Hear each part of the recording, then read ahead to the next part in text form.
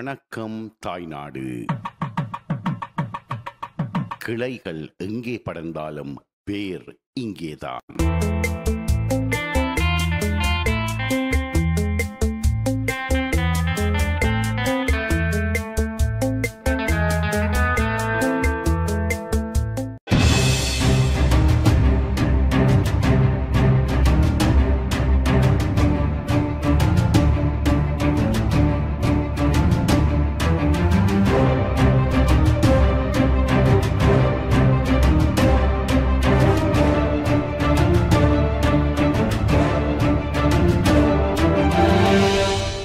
நேயர்களுக்கு அன்பான ஒரு வணக்கம் கூறி முத்துமாரியம்மனுடைய அருளை பெற நாங்கள் உங்களை அழைத்து செல்ல போகிறோம். யாழ்ப்பாண குடாநாட்டின் வடபகுதியில் அரிய புகழ் படைத்த அளவட்டி எனும் ஊர் அமைந்துள்ளது. அளவையூரின் அமைதிமிகு சூழலில் உலகத்து நாயகி அன்னை முத்துமாரி கோயில் கொண்டு அருள் பாலிக்கும் தவளக்கிரி திருத்தலம் அமைந்துள்ளது. இந்த ஆலயத்தில் இடம்பெறும் கொடியேற்ற திருவிழாவை இந்த காணொளியில் கண்டு களியுங்கள்.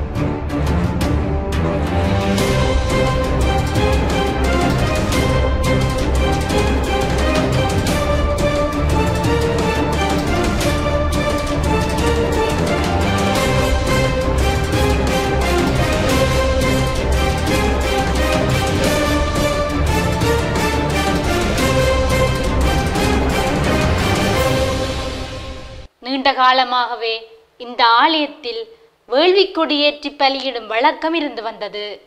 இந்த ஆலயத்தின் முதலாவது கும்பாபிஷேகம் 1918ஆம் ஆண்டு நடைபெற்றது.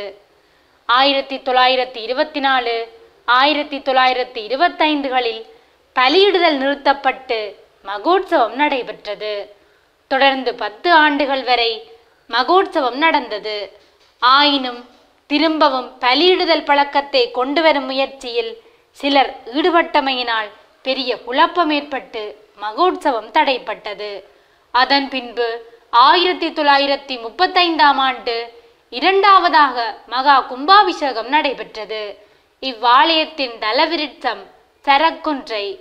இவ்வாலயத்தில் எழுந்தருள் இருக்கின்ற முத்துமாரியம்மனை போற்றி தவளக்கிரி முத்துமாரியம்மன் பதிகம் பாடப்பட்டது.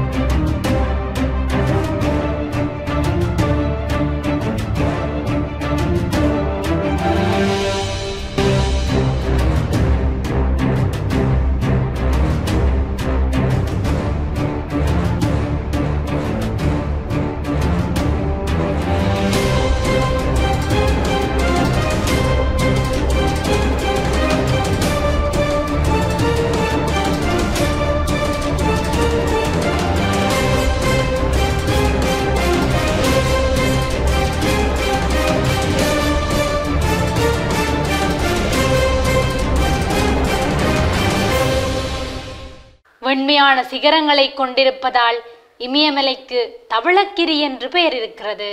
பார்வதி தேவியின் ஒரு அம்சமான அன்னை முத்துமாரி அளவையூரின் தவளக்கிரியிலிருந்து அருளாட்சி செய்து கொண்டிருக்கிறார். ஆரம்ப காலத்தில் விநாயகர், காத்தவராயர், அம்பிகை மூவரும் உற்சவ காலங்களில் பவனி வரும் வழக்கம் இருந்தது. ஆனால் இப்போது அம்பிகை மட்டுமே உற்சவ காலங்களில் வீதிவலம் வருகிறார்.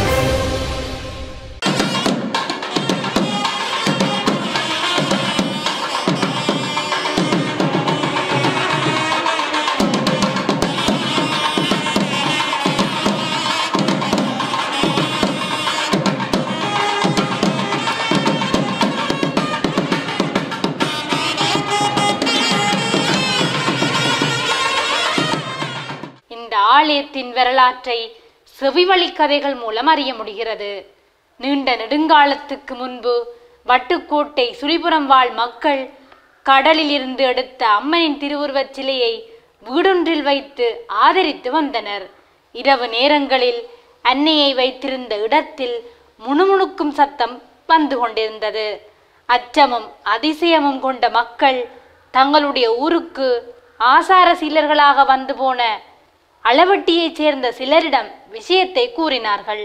அவர்களுடனே அந்த அம்மன் சிலையை உரிய முறையில் பிரதிஷ்டை செய்து வணங்க வேண்டும் என கூறி அளவட்டியின் தவளக்கிரி ஊரில் இப்போதுள்ள இடத்தில் ஒரு மடத்தின் பின்புறம் உள்ள கூடத்தில் வைத்து வழிபடத் தொடங்கினார்கள்.